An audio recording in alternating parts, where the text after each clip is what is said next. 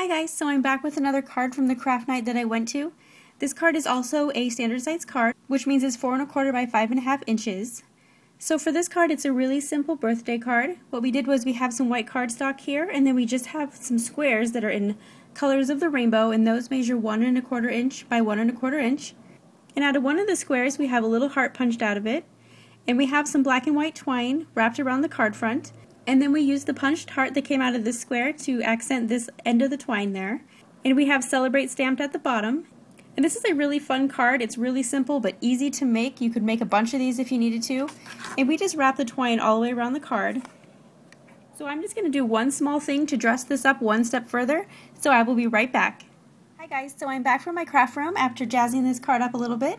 For this card, I decided to go ahead and sponge around the edges with the colors of the rainbow, which match these squares here. I just have the red, orange, yellow, green, blue, and purple, just repeating all around the edge. And then I have a small heart punch myself, and so I decided to punch out a little red heart to match this one. And I glued it over the top, and then I glittered it. I'll bring that up a little closer. And to glitter it, I just used some of this regular craft glitter.